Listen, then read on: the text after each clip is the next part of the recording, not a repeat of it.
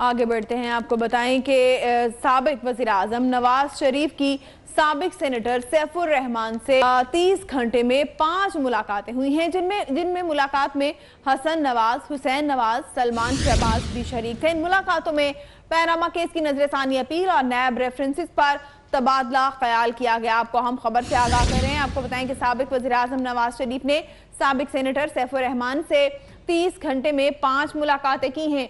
इन मुलाकातों में हसन नवाज, हुसैन नवाज और सलमान शहबाज भी शरीक थे। इन मुलाकातों में पैनामा केस की नजरसानी अपील और नैब रेफरेंसेस पर तबादला ख्याल किया गया।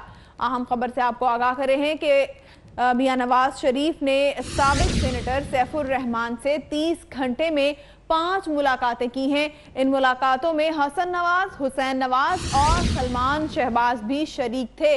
इन मुलाकातों में पैनामा केस की नजरसानी अपील और नैब रेफरेंसेस पर तबादला ख्याल भी किया गया।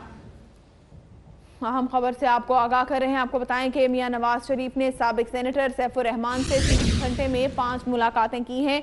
इन मुलाकातों में हसन नवाज, हुसैन नवाज और सलमान शहबाज भी शरीक थे।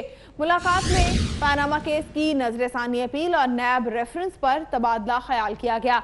अहम खबर से आपको आगाह कर रहे हैं। नवाज शरीफ ने सैफुर रहमान से 30 घंटे में 5 मुलाकातें की हैं।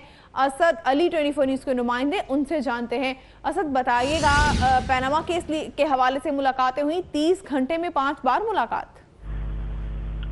बिल्कुल, सेनेटर सैफुर रहमान भी लंदन पहुंचे हैं। जैसे ही वज़ीर-ए-आज़म नवाज शरीफ ने लंदन आने का ऐलान किया तो सेनेटर सैफुर रहमान जो साबिक कौमी एहतसाब ब्यूरो के चेयरमैन भी हैं, वो भी लंदन पहुंचे हैं। और आपको ये बताते चले कि पिछले 2 रोज में सेनेटर सैफुर रहमान ने न सिर्फ नवाज शरीफ साहब से मुलाकातें की हैं, बल्कि हसन नवाज, हुसैन नवाज और सलमान शहबाज के अलावा जो इनकी यहाँ पर अहम वकला की टीम है उससे भी मुशावरत जारी है। इसके साथ साथ आपको ये भी बताते चले कि सेनेटर सैफुर रहमान अगले चंद रोज में खलीजी ममालिक के दौरे पर रवाना होने वाले हैं, जहाँ पर वो दुबई, सऊदी अरब और कतर की जो शाही खानदान है उसकी अहम शख्सियात से मुलाकातें करेंगे। इसके अलावा जो यहाँ पर वकला की टीम मौजूद है उसके साथ नैब रेफरेंसेस पर पनामा केस की जो सुप्रीम कोर्ट के नजरसानी अपील है उसके मतन पर और जो पाकिस्तान जो दूसरे केसेस जा रहे हैं शरीफ खानदान पर, उस पर भी अहम मुशावरत की जा रही है। इसके साथ साथ